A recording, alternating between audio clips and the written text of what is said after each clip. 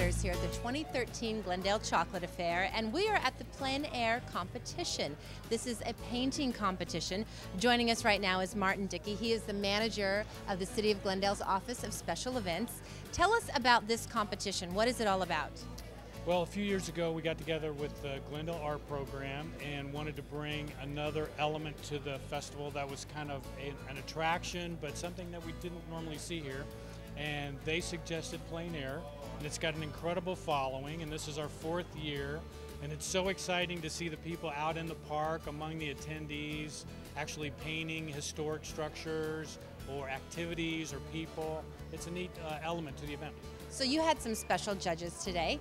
We did. Tell me about the special judges.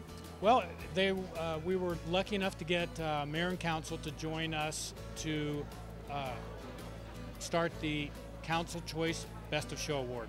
And it's the first time ever, and we're really excited to have that element because the artists are so excited to get that level of recognition. It looked like that, this is the first time we've had this, as you said, and it looked like that the Mayor and Council had a little bit of challenge. It was not easy for them. I'm not surprised, are you? I'm not. There's some great works, and I think they took it very seriously and wanted to be sure that, for the first inaugural, that they did a really thorough job of evaluating the works, and it was tough. It's really neat on the artistic abilities that these folks have that I certainly don't, and the fact of the time that they get them done. I mean, very, very short time. Some of the detail is just incredible. For Best of Show, we have Alex Pecala, and that's number 16. Congratulations.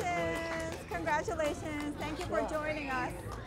Absolutely incredible. I mean, I'm lucky if I can keep within the lines when I color.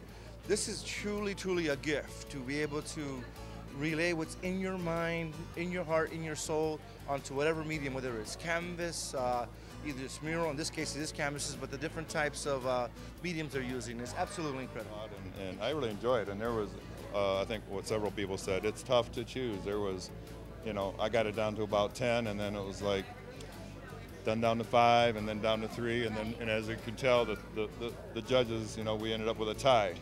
That's not how we're going to be doing council, but it was fun, but it was a difficult choice. And you saw us, and maybe the other council members talked about it. We were split, and then we brought our wives, and we were split again. We had a hard time selecting number 1. What do you think overall this means by bringing art to a festival here in the downtown?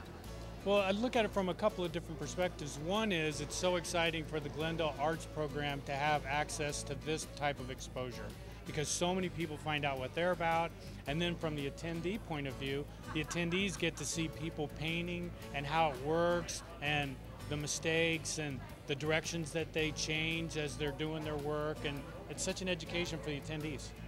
I'm so glad it's here, and it's very neat that it's already in its 4th year.